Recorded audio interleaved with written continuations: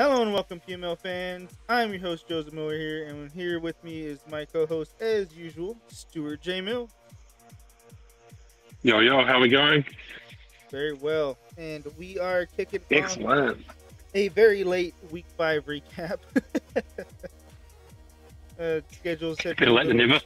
yeah, schedules been a little twisted and torn. Games have been a little late due to personal stuff and all that jazz. But we're here, and don't forget to go watch those battles. They are in the PML playlist as well as in the description of all the coaches with their links down below. Don't forget to like, subscribe, and show your support for the PML and the coaches. And we'll go ahead and get it started here now. All right, so this week we start off with the Chartriots versus the Naruhata Hoppers. And of course, that was my game, so I'll let Stu take it away.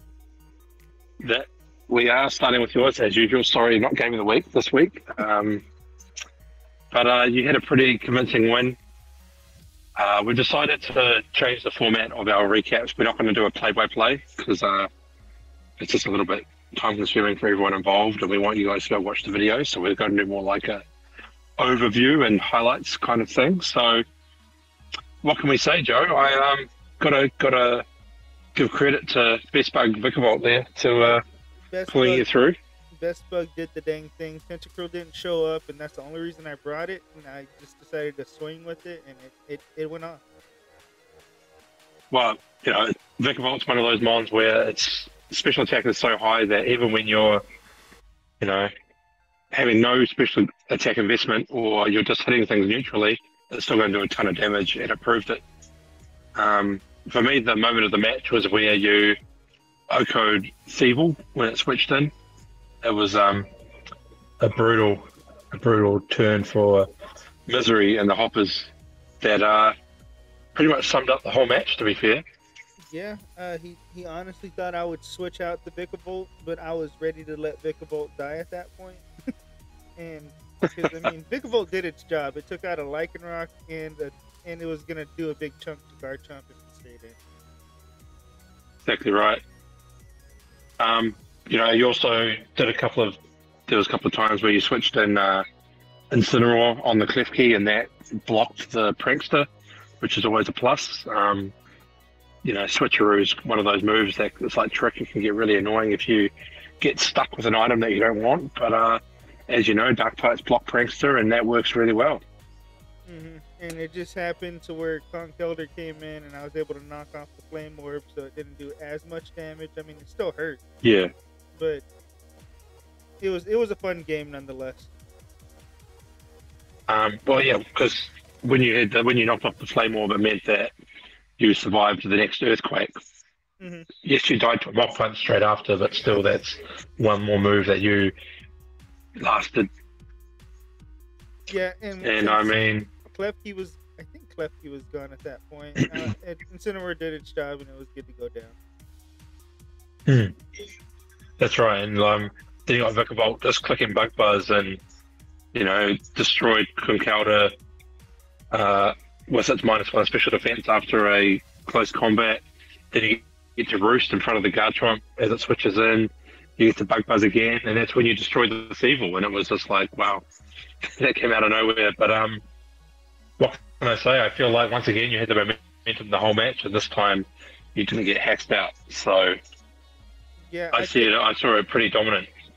I take it, and it helped me get my win streak going a little bit further, and I take those, to say the least.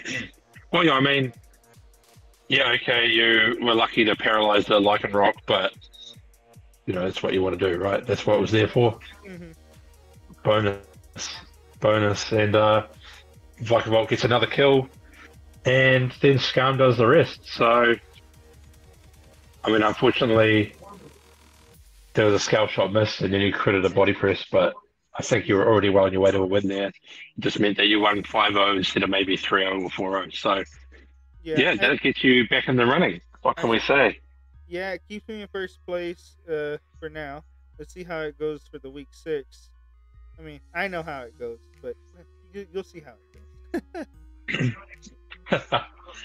Yes, well, yeah, week 6 is going to be a good one because you're up against the Chonks, right? So Oh yeah, the Chicago Danny's Chunks. one of those competitors. Yeah. Me and Danny have some history, and I'm undefeated against him in the draft league, I believe, so far. So we'll see how that goes. But next up, we're gonna go ahead and move over to the other side of the league, and it's gonna be the Slowpokes versus what was now the Norfolk Mankatas, was the Poorfish, um, and that team ultimately it dropped. So the next few weeks, you're not going to hear one of the games. So this is the last game of that team season, whichever ended up being on the layout. But take it So yeah, away, Steve. yeah. Once again, Operator shows why he's a force to be reckoned with. Just knows his team so well. He's playing really well, making great predictions, and when he's lost, it was close, but he's just been winning, winning, winning, and it's been commanding every time. So for me, the moment of the match this week was when Simeon Ironhead flinched and then killed Dalmice. It was important because it let him live for another turn. Hmm. And I mean, he took some Rocky Helmet chip, but critted the Dalmice with acrobatics. And then it got to CC the Steelix down to the red. And that proved to be critical because Steelix was carrying Psychic Fangs, so Persimmon then died. But it had done so much damage already, it was left to Serena and co to mop up the rest of the team. It was Yeah, very, very early on. Yeah, he led that. I think it was like a first turn or second turn max again with that Passimian, and this time it yeah. just worked. It just took care of all the threats on the Poor Fish's team. I mean, the problem was that the Corfish led Blissey, which obviously, it's only weak to fighting, and Hmm. Persimmion's a fighting type. But I mean, Prater bought AV, so he knew that Blissey, even if it was for some reason offensive, it wasn't going to do much damage at all. So he decided to Dynamax turn one, and then he smashed Blissey for 75%, and it took a nudge from the flamethrower, and you're letting Persimmon get off all these max knuckles, Hmm. and Not getting lucky plus with one any speed burn. from the airstream.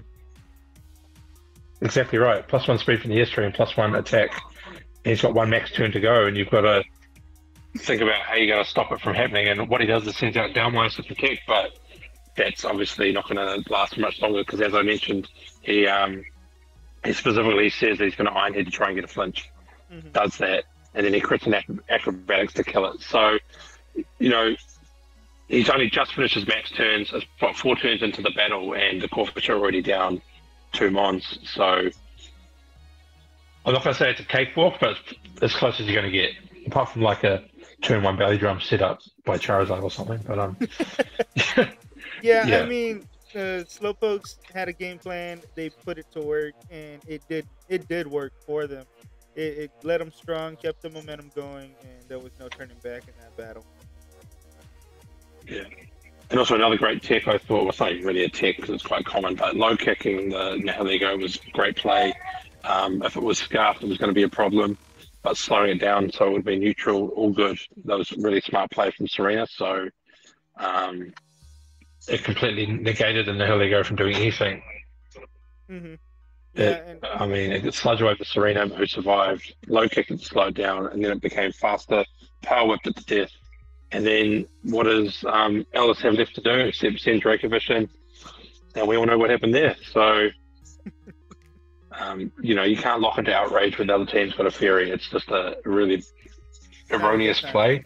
Even if you think, even if you've got no choice, you think except to click outrage, you've always got another choice because you've got 4 moves there. So don't click outrage Hmm. because it's a free set, especially when the setup on is Slurpuff because he's been dying to get that belly drum off. And what happened? He clicks Got belly it. drum and even Alakazam took 95% for the drain punch, so she was in trouble. And yeah, it was GG. Commanding performance. Honestly, just blew me out of Yeah, the water there yeah. GG to both when I was teams. watching it. Great work there, operator. 'Cause that really was a Oh, demanding not to game. mention that. Not I was going to say, especially with the 4-0 win, it'll boost his differential too, which could be handy coming down to the other end of the competition. Yeah, we'll see about those standings later, but I think there's a few coaches running away with the playoff spots in those league in that league on that division, I should say. But that brings us to our third match where we come back to the Kanto side, and we have the Chicago Chonks versus Team Tempest, and this is another one of those doozy battles.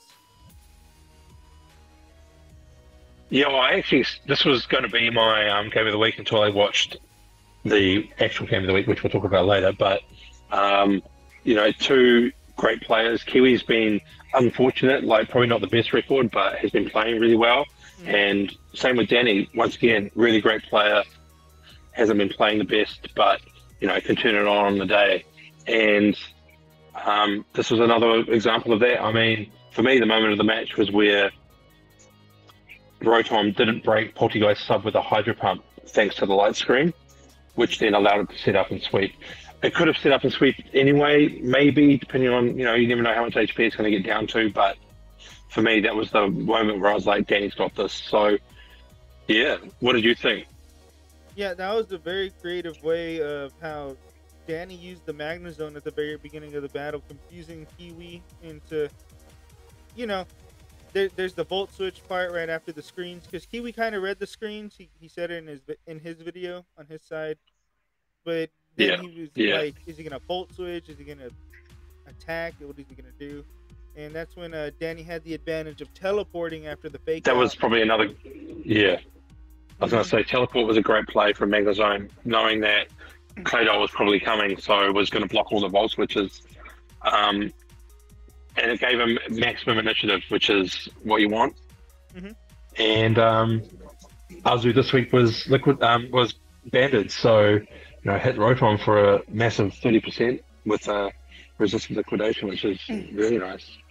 Yeah, and then he went straight to Azu with the screens up. I thought he was going to go to Poltergeist to break, but no, he used Azu to break instead because of that Rotom.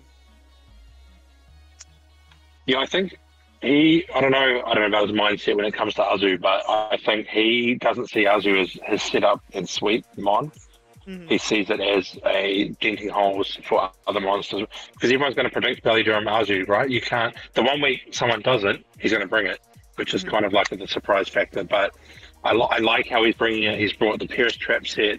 He's brought Banded. He's brought just 4 attack. Like, he's just bringing all different kinds of Azus, and people just get sick and tired of seeing just the Belly Drum Azu. So it's nice to see a bit of variation, which is once again what Danny's really good at is beating teams at the team builder. He's a really good team builder. So yeah, I think this is proof of that. And that shows how draft is different to most other play styles, because you saw Danny bring 3 different variations of Azu already, and it's only week 5, and he still hasn't brought the Belly Drum set yet. So there's just so much you can do in draft. No, exactly. Facing a coach like Danny, it really shows the creativity you can put into these sets. But also, in this game, he knew exactly where his win con was. He knew it was going to be Poltergeist. So even when Crook was out in front of Rotom, he had a 4-shot scale shot. Fortunate to get the 4 shots, sure, but it got it into banded Aquajet range if he needed to use Aquajet later on. Mm-hmm. But obviously, as we well know, he didn't need it. Poltergeist subbed, and Rotom hit a Hydro Pump. It didn't break the sub, and that, as we say, is a GG. The shell smash gets it done. Yeah, that was a big one. That Danny using that sub to his advantage to thwart the Sucker Punch, because Kiwi had it and he just couldn't risk it. And he's lucky he didn't risk it, because he broke the sub. That's right. And the other play was that he didn't max straight away. He clicked Shadow Ball to eliminate the Cinderace. Mm-hmm. So he waited till Bombi came in, and then he decided to max. Kiwi maxed as well. Survived 1 max Starfall, max Mindstorm, can't remember which order it was in, but you max guard to waste a turn, but then it's all over by then. Poltergeist doesn't need to be maxed to sweep. It's a heck of a game though. If you have if you have no resist, then you're in trouble, and it proves to be the case. stored power destroyed Dominican, and he just ran through with stored power and Shadow Ball, and it was a 5-0 win. So Hmm. I wrote on my notes that Danny got his mojo back, and that's exactly how I felt. I felt that he knew his game plan, he executed it, and he didn't get hexed to death with crits and stuff. So yeah, another dominant win. Yeah, and we'll see if he can carry that momentum into next week. Um, Next up, we have the Cardinals versus the Pecatonica Fire Squirrels, and this is a fun battle. This was a really fun battle. I've been quite impressed with Shelby's play since she's joined.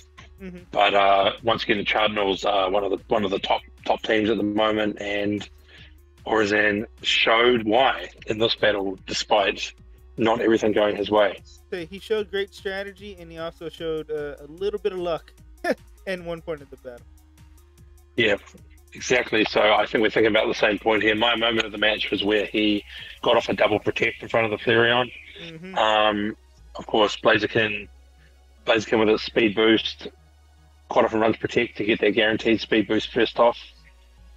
But yeah, because I thought it was really clever of Shelby to use Max Strike to slow it down, Yeah, that was a very and smart play.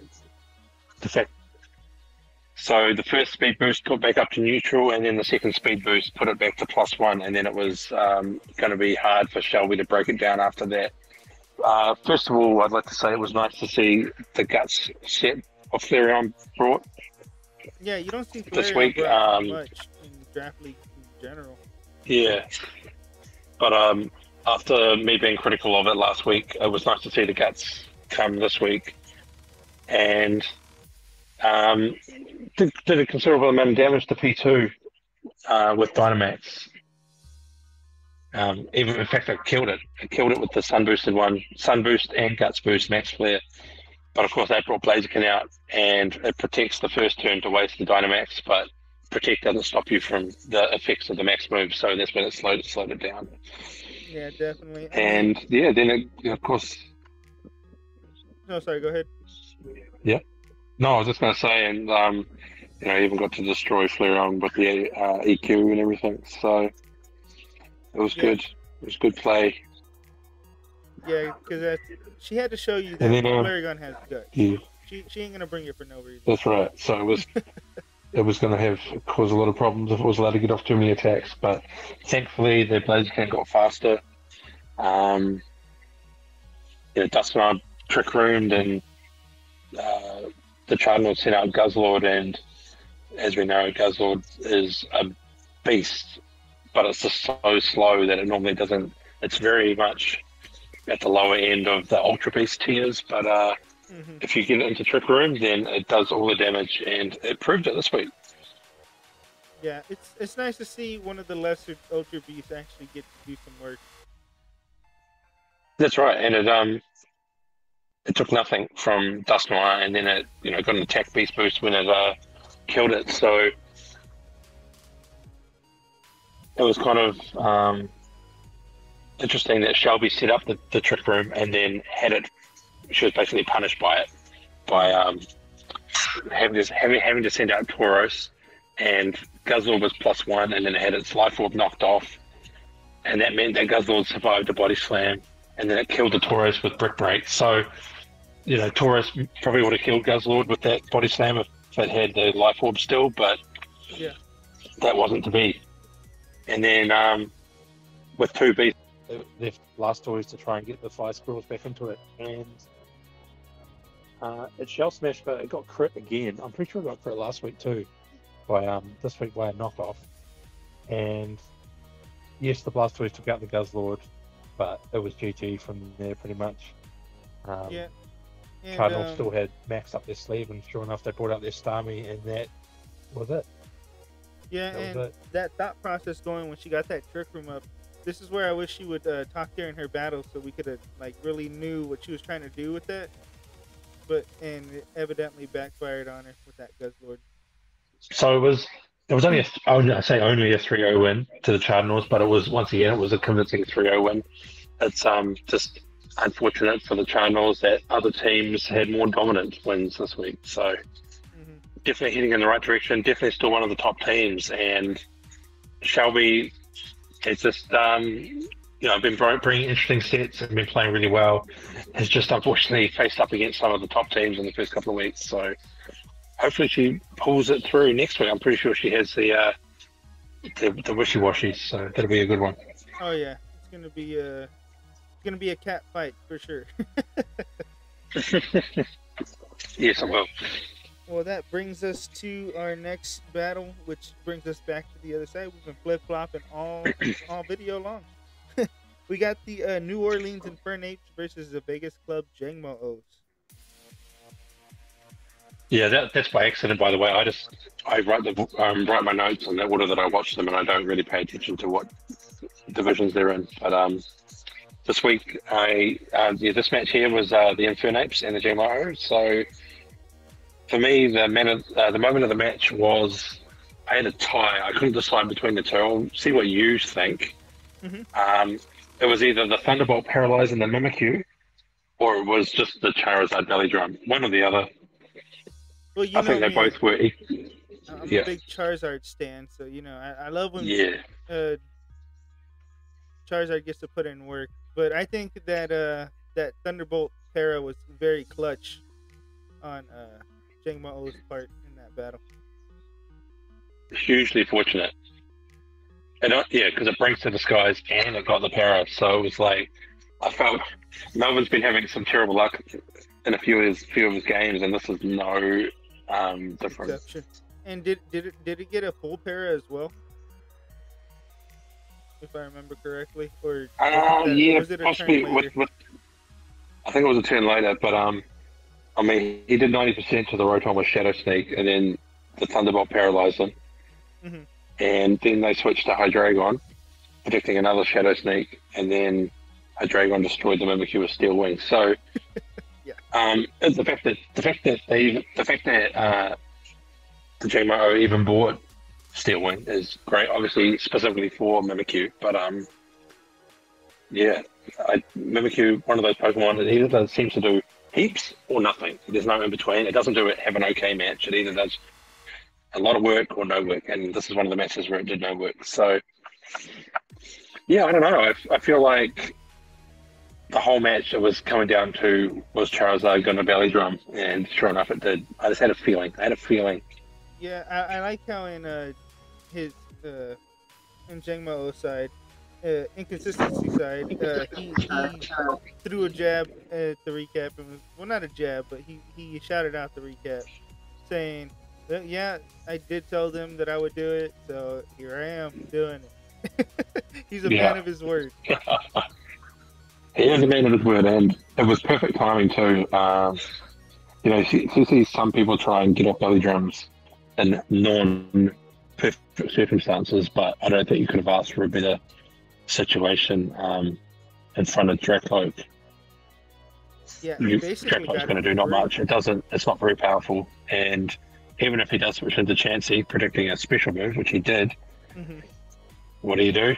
You you know, Chansey eats the Scald, teleports out, Charizard comes back in, and then it's easy as belly drum Hmm. in front of Hitmonchan. You know? Yeah. Yeah, And you get that at plus max. six, nothing's gonna eat it. It's Yeah, you get that max, and you're just gone at that point. yeah. Especially once Togekiss died to the max airstream. Hmm. It was fast, it was powerful. Melvin had he'd already lost Magmortar earlier, which is usually his max mon, so he lost the ability to max his preferred mon at the start of the match, max Dracloak, but it still got blown back, and then Yeah, left poor Hitmonchan to die. He did what, like 1 HP with Bullet Punch, yeah, it didn't do much. and after the first few weeks being heaps of close matches, thanks to timers and whatnot, we've had another blowout win, and it was 5-0 to inconsistency, and it shows how consistent they're being with 3 big wins since they joined the league. Yeah, this week a lot of coaches have shown how explosive they can be in their play style, and other coaches got to watch out for that in these next few weeks, especially with playoffs getting pretty tight. Yes, yeah, exactly. Especially when you got teams who weren't doing so well at the start catching up, Hmm. such as because of course Vegas Club were they joined the league week 3 and they've had 3 wins since. The team they took over had was 1-1, so now they're 4-1, which is you can't ask for much more in week 5. Hmm. I think most people would take 4-1 if you said, "Do you want 4-1?" If you can't have 5-0, of course, Oh but yeah, you take and 4-1. technically taking over a team isn't easy, and he's actually adapted. He didn't draft this team, and he's been making it work. Exactly right. I Go think he, Charizard, eh? yeah, I think he only had like 3 changes too to the team. He didn't change much to it.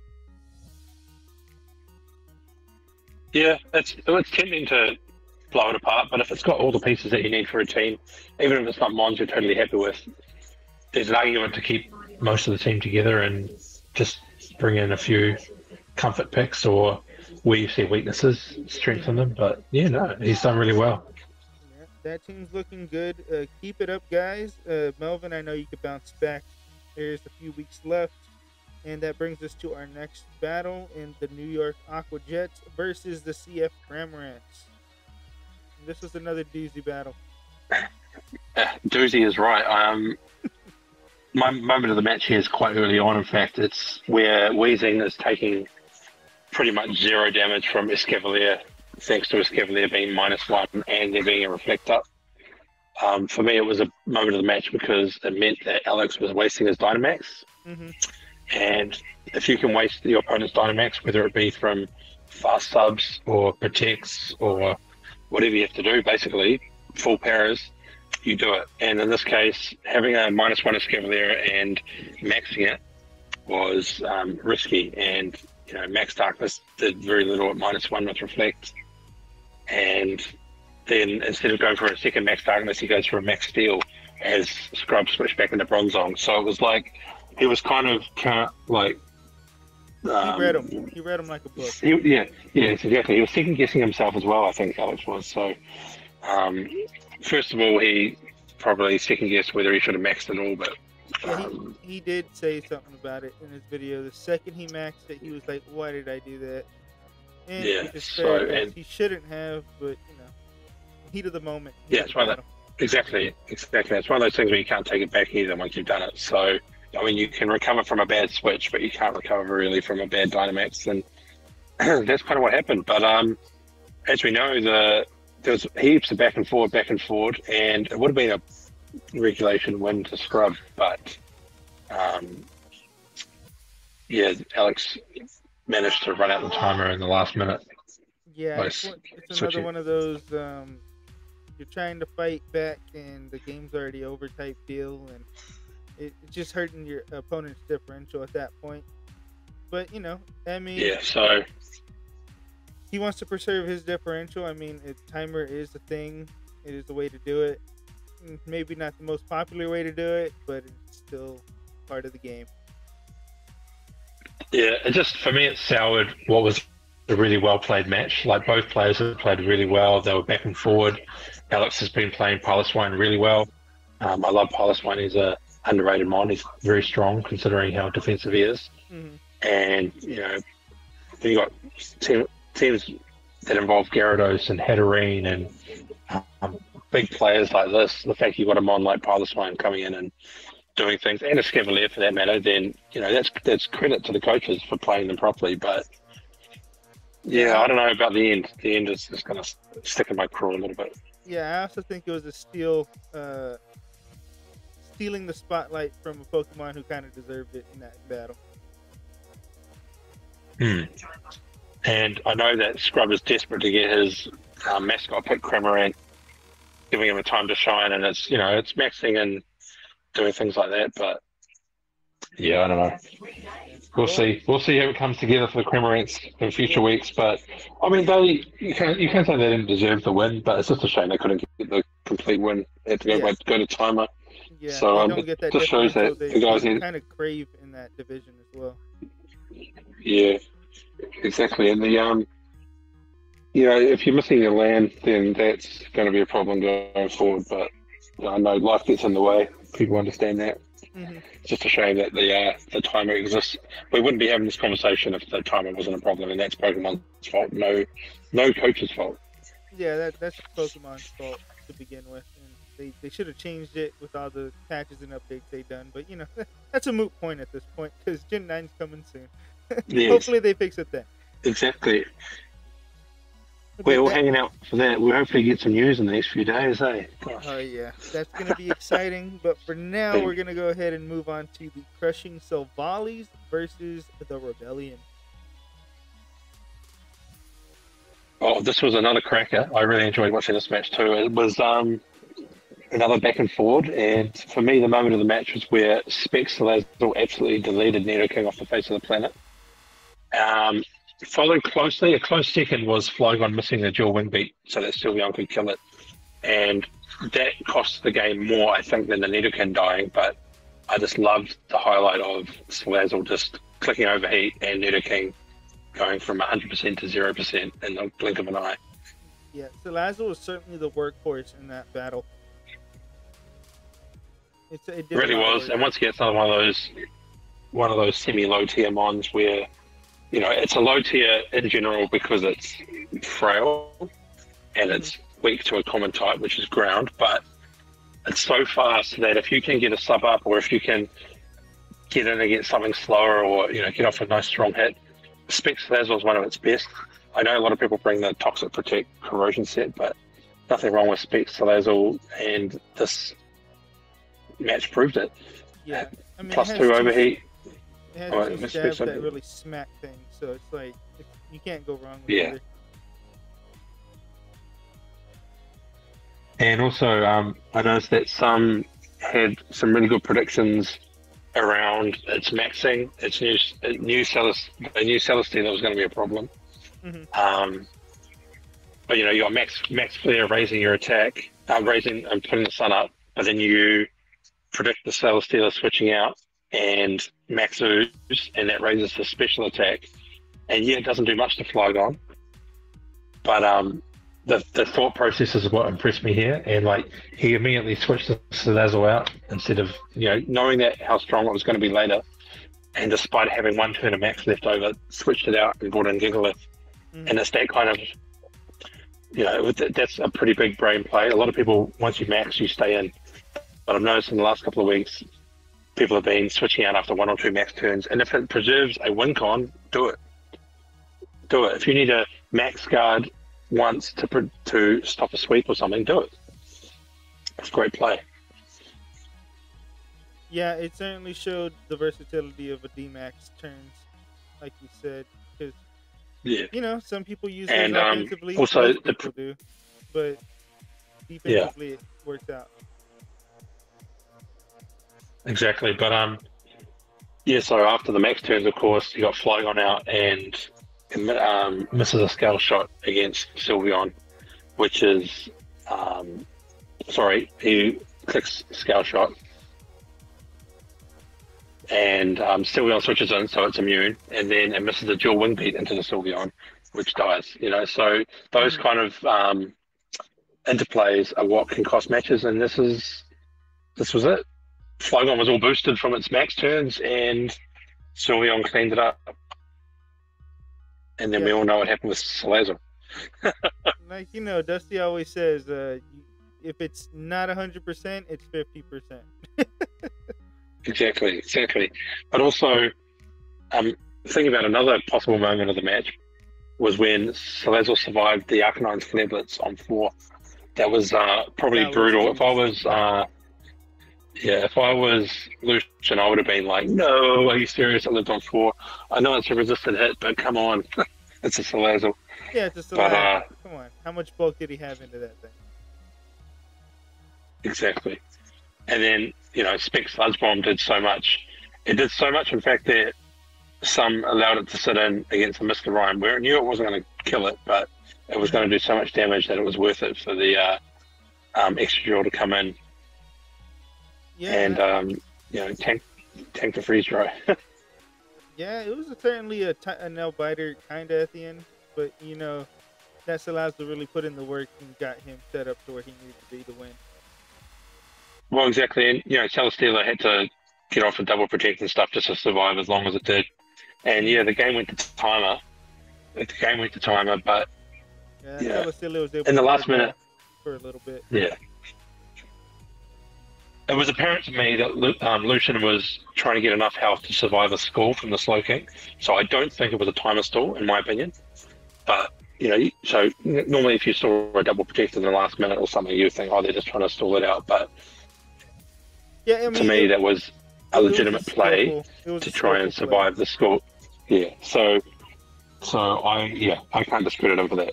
To be fair. So yeah, it brought to an end a very close match, but it was just a little bit unfortunate. I went to timer once again. We're going to say it every time, but Hmm. yeah, well But played for both players there.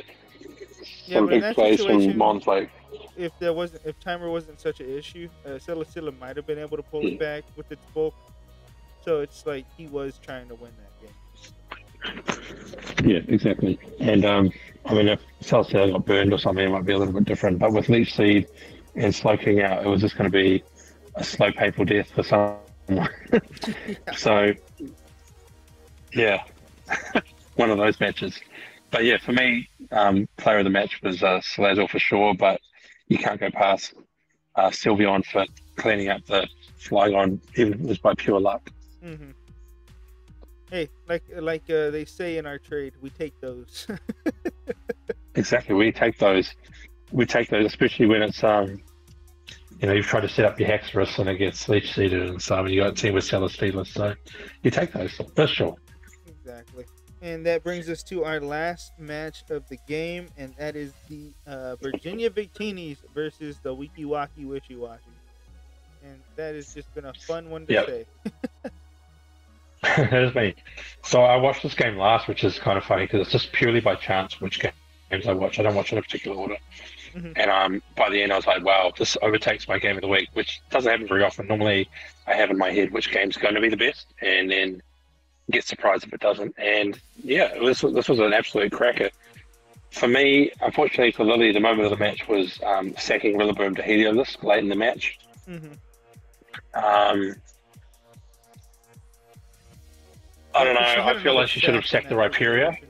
Yeah. Yeah, she definitely should have sacked the Rhyperior for the free switch so she could grassy glide. Um, Kingdra just had too much to do from that point. And yeah, it just killed Heliolisk with the Draco. But when you got a Pheromosa in the back that you know is going to die to Grassy Glide, Hmm. and then it's just going to clean you up. And that's what happened. It was, I'm not going to say she was in front at that point, but it was definitely very even at that point. And the fact that Mike managed to eke out a 1-0 at the end, Yeah. super entertaining, super close match. If you haven't watched it, I recommend watching it to whoever's listening. But yeah, what do you think? And the big thing about that battle is Lily's a great battler in a sense. Like she knows what she wants to do with her team, but she always gives up the reign way too early into the match, and I think that's what's hurting her in these last few weeks. Because she's always in a position to win, but she always doesn't have the tools towards the end of the battle she needs to pull it off. Yeah, well, that's exactly right. And even Kendra is good at sweeping, but if you know you've got limited rain turns or your rain setter dies, you can use Kendra just to punch holes. Especially when you've got a mon like Rillaboom in the back that can KO Pokemon with Grassy Glide, sometimes even when it's resisted. So Or even yeah, in I don't know, like but or oh sorry, go ahead. no, I was just gonna say even at the team builder, like the sets are fine. She's bringing perfect sets. Hmm. She's playing really well. 90% of the match, but it's like a football team playing well for the first 3 quarters, and then in the last quarter they switch off and get annihilated. You can't play well for 3 quarters. You got to play well for the whole game, and Hmm. that's kind of how I'm feeling is happening. Unfortunately, with the wishy-washies, there are swings and roundabouts. Swings and roundabouts. Yeah, and what I think she should do is, does she have more than another water type than Politoed and Kingdra? I can't remember off I the don't top of think my so. head. But if she does, No, neither. she should potentially try to max that more often instead of Rhyperior, so she can get more rain Yeah, turns up. And because yeah. obviously Kingdra being a tier 2, it can't max itself like most people would want it to. Mm.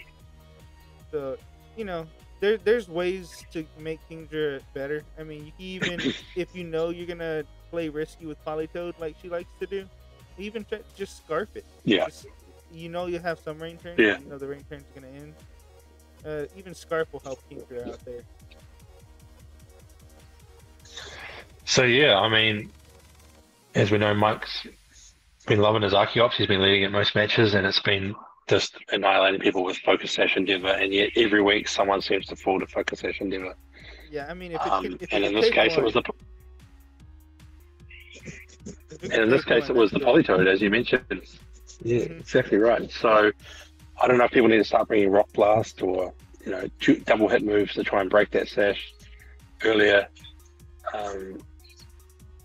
Because once Polytoad died, and that's it. There was no Kingdra had to come in and use the rain turns when they're available. But then, do you want to just let it go down because it's got no rain? No, you want to save it for later. Yeah. And as it showed, it was carrying a jetpack this week, which was pretty good tech. I thought gets you basically a free Draco because you can Draco and then get out of there, Hmm. which is what happened. And she bought Kabutops this week. Yeah. That was her other water type.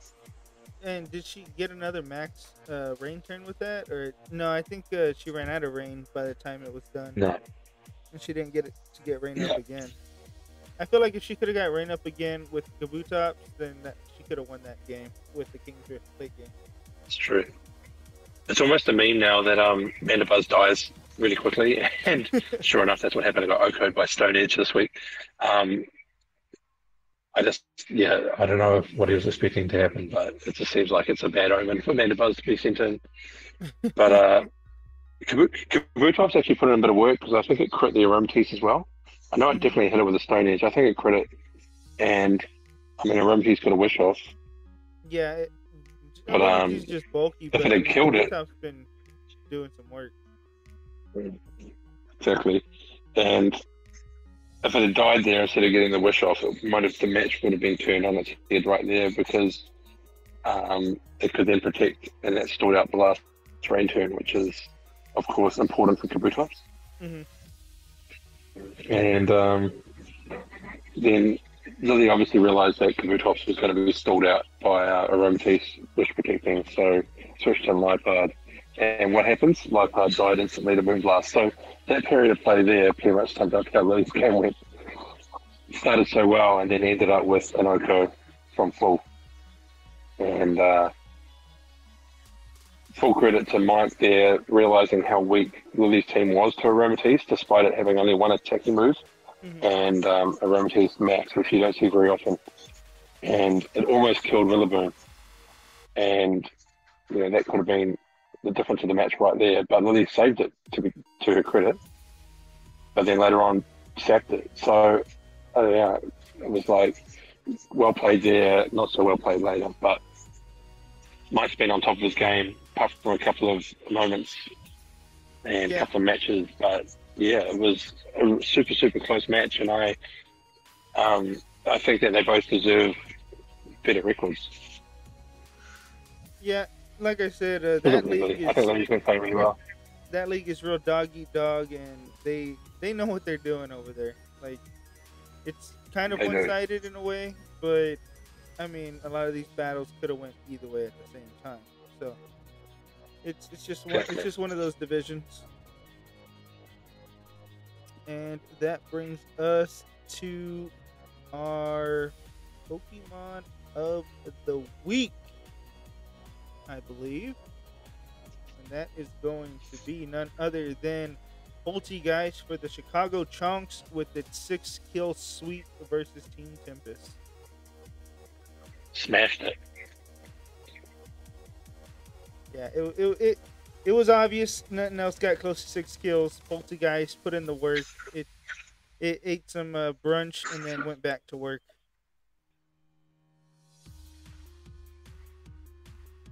Little tea humor there. I get it. I get it. I get it. But congratulations, Danny, again with that sweep, and uh, we'll see who becomes the MVP for next week.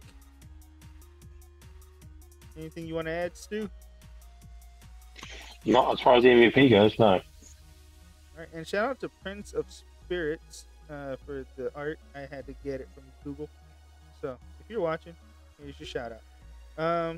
That brings us lastly to our uh, weekly recap Rankings? for rankings. There we go. I couldn't find the words. And That's all right. I'll go ahead and take care of the Kanto side as usual, and you can take care of the Galar side. And this Sounds week, good. we actually have charts of me, luckily still in first place with the 4-1 with the 13 differential. Then we have Vegas Club Jangma O creeping into second place with 4-1 with +9. Chicago Chonks moving up with that big differential win to 3-2 in third place, and right underneath them is Team Tempest at -4 differential at 3-2. So depending on how the next weeks go, it could still go either way there.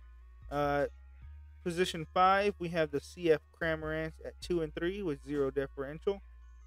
Uh, Sixth, we have the New Orleans Infernapes 2-3 with -5 differential. The Naruhata Hoppers 1-4 with -8 differential. And lastly but not leastly, in number 8, we have 1-4 New York Aqua Jets at -8 differential. And from what I see here, 6 through 1 can all still be in a tight competition. 7 and 8 with 3 weeks ago, they still have a chance, but it's going to be tough. Yeah, need a few results to go their way, but not mathematically out. And the Galar So, side on you, for you, Stu. alrighty, so in first place, the only unbeaten team in the league still is the Arizona Cardinals. They're 5-0. They've got a +12 differential. But nipping at their heels are the McKessie Park Slowpokes, and they're 4-1. They have a +11 differential, so that's still going to be a close battle there for first place. Mm-hmm. Also with a 4-1 differential, but 4-1 record, but with a far less differential at +1 are the Virginia Victinis. And then in fourth place, we have the Crushing Silvalis. They're 2-3 with a +7 differential. And that pretty much sums up the playoff race in that division, because the next 4 teams are all 1-4. We have the Wiki Wiki Wishy Washis. They're 1-4 with a -5 differential. Mm-hmm. Then you've got the Rebellion. They're 1-4 with a -7 differential. Then you've got the Pentatonica Fire Squirrels. They're 1-4 with a -9 differential. Then you've got the new team, the Nankadas. They're 1-4 with a -15 differential. So, pretty defined compared to the first division. Mm-hmm. But I mean, the teams in 5th to 8th can still play spoilers to the other teams above them. But the definite matches that are, it's the Cardinals and the Slowpokes and the Victinis. They're definitely in the box seat. And the Silvalis can still make it with a couple of results going their way. So it's not all done and dusted for that division, but it's tough when you've got an unbeaten team, because then it's like everyone else is playing for the second spot. But who knows what will happen to the Cardinals in the weeks ahead. Yeah, like I said, well, like you were saying, the first 2 spots seem to be tight notched. The last 2 spots in 3 and 4, they could crumble and fall, or they can overtake it and just lock themselves in. And there's 3 long weeks to go. We'll see what happens. That's right. You just need one team to go on a run, and then it blows the whole division wide open. So I hope no one's feeling discouraged. I hope people still feel like they've got something to play for, even if they might be out of easy playoff contention. You can still play spoiler to other teams, and that's always entertaining for viewers like myself. So give it a go. Yeah, like I always tell people in 8th place, hey, if you ain't going to the playoffs, take someone with you. That's right. That's right. That's a good way to think about it. All right. Well, that is it for our Week 5 recap. Week 6 recap is coming very soon. Probably the day after this one goes up. And like I said, guys, make sure y'all go watch those battles, like, subscribe, follow, everything. Let's show these guys some support so coaches want to come back to PML because PML shows that love. All right, guys. Stu, any last words for the audience here? Just thanks for listening, and once again, guys, appreciate the support. If you have any comments or tips or pointers, or you want to tell us off that we've done something wrong, if you want to explain a set or a move, please comment. Joe and I will be on there commenting and replying to comments. So whether it's in the Discord server or whether it's on the YouTube video itself, please do give us some feedback. And yeah, we'll see you next. Well, it's going to be less than a week, but we'll see you for week 6 See you week soon. 6 in a couple of days. Thank you guys for watching. We'll see you guys next time.